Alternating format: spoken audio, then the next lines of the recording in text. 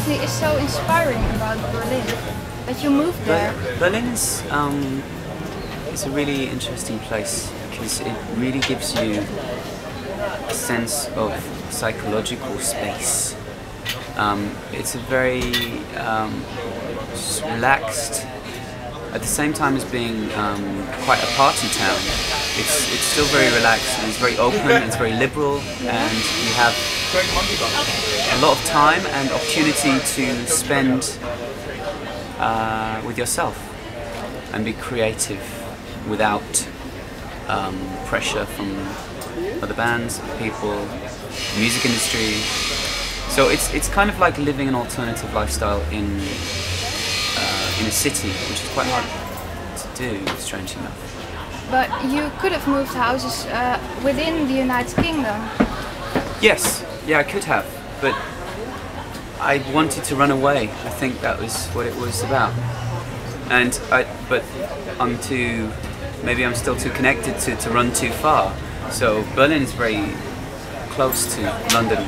Yeah. It's like the sister city to London. Lots of people come from London, and there's a lot of traffic between.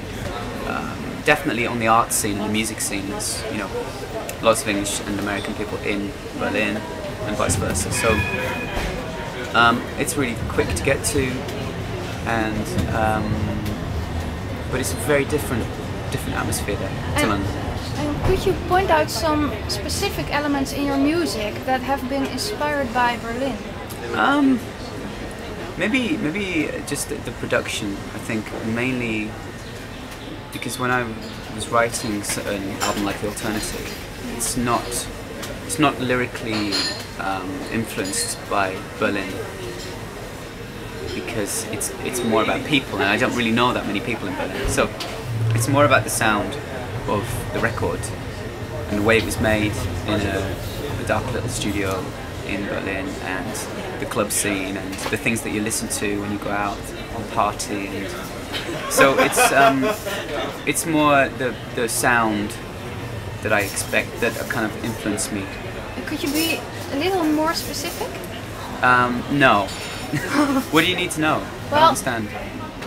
Kind of instruments or productional. No, because the way that I work is very simple. I don't really change instruments that much. I have kind of one guitar, one keyboard, one drum kit.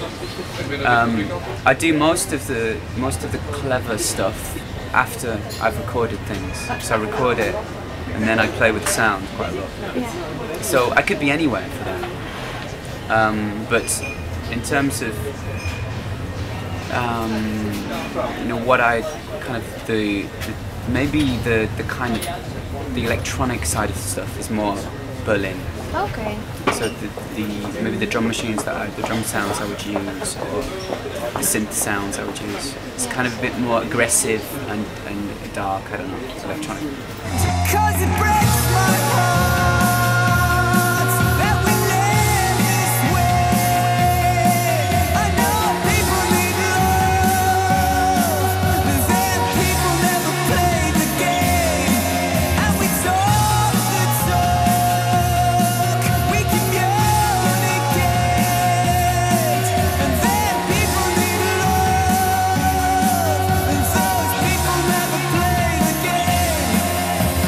I think it is quite visual music, so at some point in the process I have an image of what that song would mean to me, or a place that I might be, or an emotion that I might have, and usually that would be projected into the visuals that I do live, or any of the imagery that surrounds IAMX, like the video clips and the visuals. Yeah. I think they are an extension of the music. They're connected in a very close way, and they kind of represent what I imagine those songs to be about. And it might be abstract, but it doesn't really matter. It just gives you an impression of a world that this song exists in. I have the impression that you have a kind of a split personality, like Jekyll and Hyde. Yeah. That's a bit true? I'm trying to figure that out. I think that's going to be a long process. I think what's happened is that I've been very influenced by IAMX as a solo project, and it's become quite consuming. So sometimes it can take over your not take over your personality, but you become addicted to it in a way. You know, you become addicted to the stage performance or what you do in the videos. But it's a real love-hate relationship. It's like, okay, I know I have to become this person. I know I have to become that because it's the best way to project my music.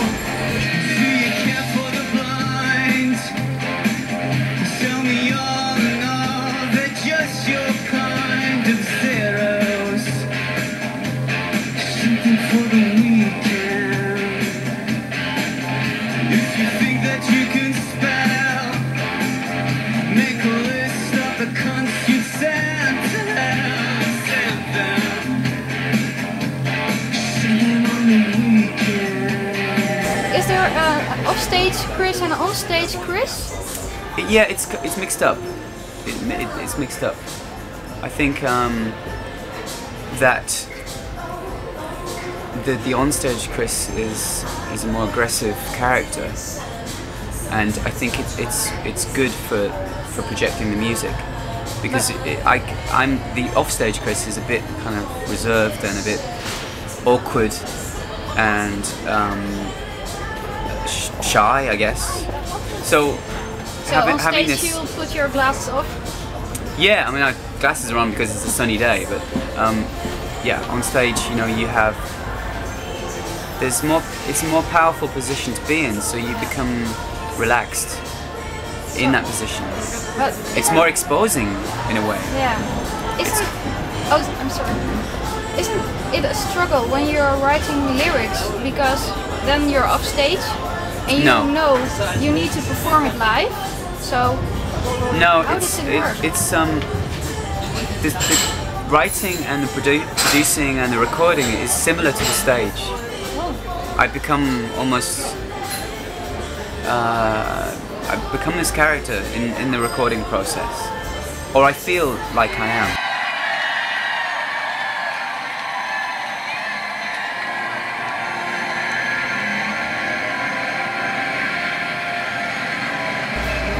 That's maybe a more natural person for me to be a lot of the time, because this person is a little more, what's the word? Dissatisfied with himself, with life, with things, with the world in general. Whereas the other person doesn't give a fuck. So I think maybe that's the person I want to be.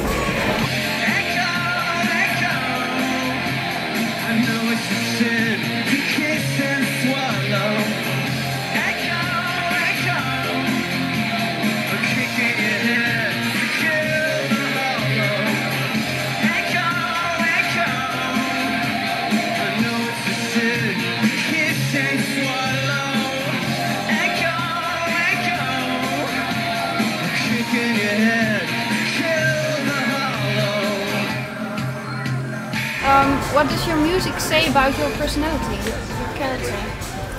I think it probably says that my personality is confused and a bit complicated. Or, I mean, that sounds dramatic, but I mean, your music is quite dramatic too. It is. I think it's probably a reflection of what I would like to be. And you combine, well, different styles, acoustic stuff, electronic. Is that part of you as well? Yeah, that you it is. Find it hard to choose? Yeah, I do. In general? Yeah, I do. It's when I make a record, I have to be very focused and simplify simplify things. Otherwise, I'll be all over the place, and I wouldn't be able to choose, make decisions. I have to have a solid idea of what it's going to be. So I'd rather that the record sounded like, you know, one long song, because there's like a simplicity to that. Yeah. Rather than like, oh, one acoustic track, an electro track, a rock track. I don't like that. It doesn't make any sense to me. I like strong statements, simple statements. So if I were to do something more acoustic, I think I would do a whole album of acoustic tracks. Yeah.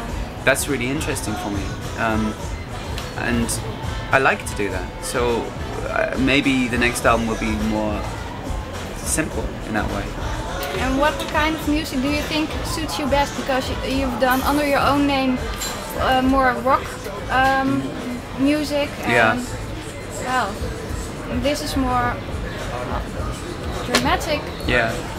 Very personal, emotional music. Yeah. Acoustic is another thing. What suits you best as a person? All of them, because I get bored quite quickly. So I think I get bored with myself very quickly. So doing different things allows me to explore different areas and have a goal. If I always have a goal, then I'm kind of forgetting about what's wrong with what I do. If you analyze, what's wrong with it? Because you analyze. Because I'm a very analytical person. Yeah. I kind of grew up as a scientist, you know, and I was a real analyst. So, you know, when you grow up like that, it's difficult for you to be always confident about what you do, because you maybe think that there's something better, or there's like, or are you saying the truth in what you're doing? Is there a truth to what you're doing? And sometimes I believe there is, sometimes I don't. So if you move around, you're always searching and you're never committing to something in a way. I think that there is a thread of similarity to what I do. Even if I do an acoustic track there, it's similar to what I do.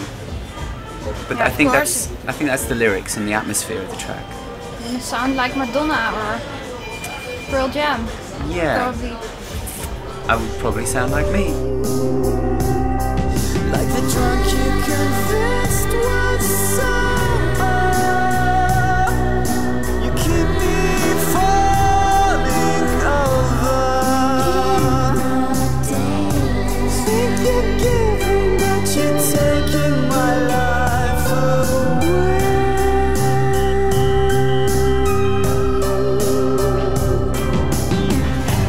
That's exactly what interviews are for me. Is therapy. It's analysis. Sorry, it is. I mean, and therapy can be really good or it can be really hard, because sometimes, you know, I'm doing an interview now, I'm talking to you, but today it just sounds like bullshit what I'm saying. To you? Yeah. This sounds like bullshit. Sometimes, not all the time. Sometimes I think, wow, I just said that, I'm incredible. And now at this Now sometimes it feels kind of stunted and irregular.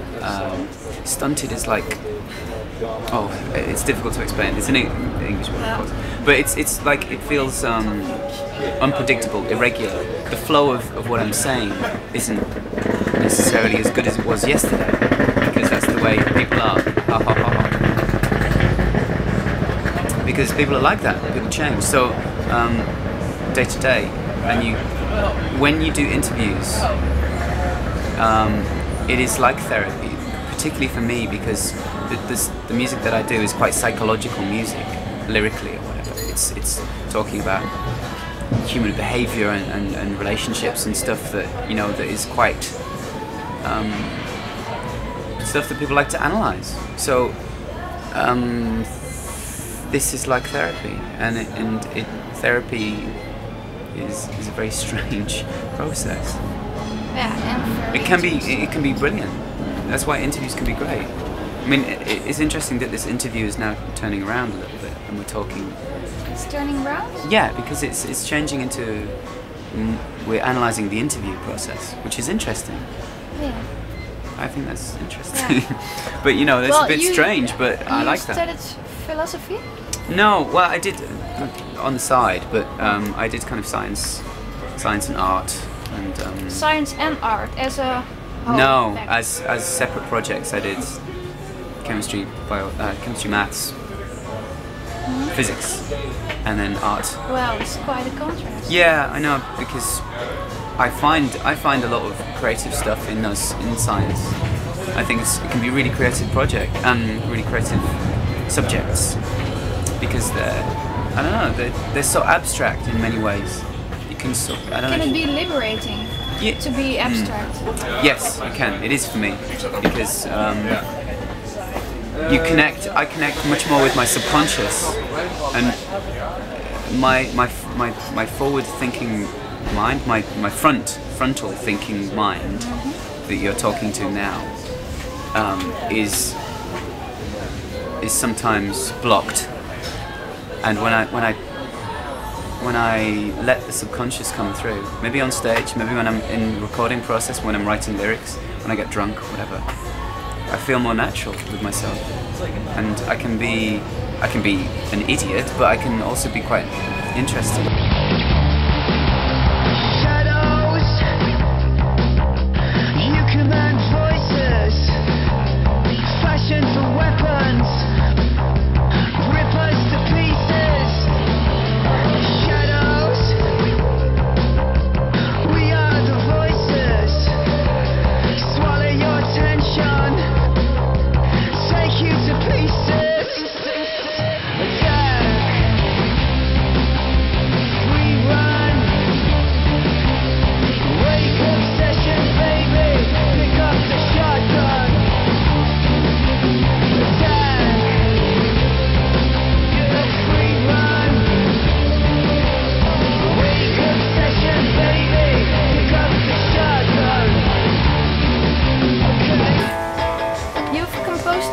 Soundtracks. Yeah. Do you also have ambitions to make films or short movies? Yeah, I do. I think that's probably my second artistic love, is making visuals, not films. I don't. Maybe films, maybe something else, but or animations. Because animation, I also maybe, read you yeah. like Jan Svankmajer. I love Svankmajer. Svankmajer is a real hero of mine. I love his kind of dark nonsense. It's brilliant. It's really inspiring the way that it's a very strange process, and a unique process that he executes. Yes. Just this. I've never seen anything like it, really. And it's so methodical and so trashy and fucked up that I can really relate to that. It's all over the place, but it somehow has this sense to it. You have a sense that he's I don't know, knows what he's doing. Yeah, he should. Yeah, I mean, well, he doesn't. He doesn't need to know what he's doing, but you feel like he's saying something, even though you don't know what he's saying.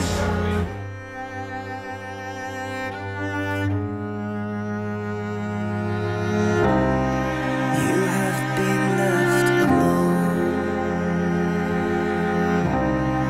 a creature of innocence.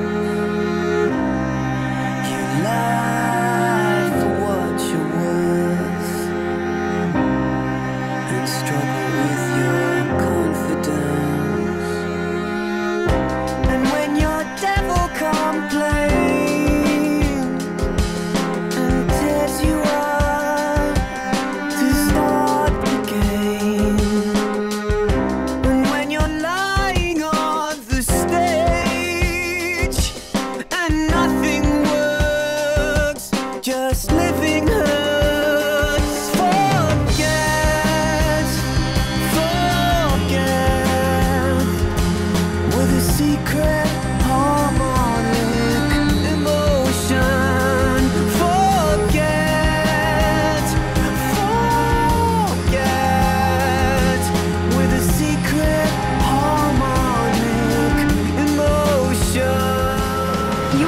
make a IAMX scrapbook. IAMX what? Scrapbook. Scrabble? Yeah. Oh, scrapbook. Scrapbook. Yes, yes. We're planning on some interesting collection of imagery and songs and maybe lyrics, stuff that you can't get on the record, and maybe doing something clever with it. I don't know, having codes in the book so that you can connect with the internet and do some like a mystery. Yeah. So you buy this you buy this book and you kind of unlock little doors in the book. So it's not just, you know, it connects to stuff, and maybe you're given codes that you can connect to where you get a track every month or something like that, or you get something new. So you keep updating the book, which sounds quite good. And will there be drawings of you in it as well? I think there'll be images. I don't know if I'm going to be in it. Maybe. I mean, I think there'll be like a kind of diary situation to it. Yeah. Maybe a document over the last like 2 years or something. I have one myself where this, well, I write in it. That's nice. Yeah, this kind of thing. That's good. But I don't usually write a diary. I never have. So I think you've got your music as a diary. this is the diary. Yeah. Yeah. Okay, I have to end it. No problem. Thank you very much. Thanks. Nice talking to you. You too.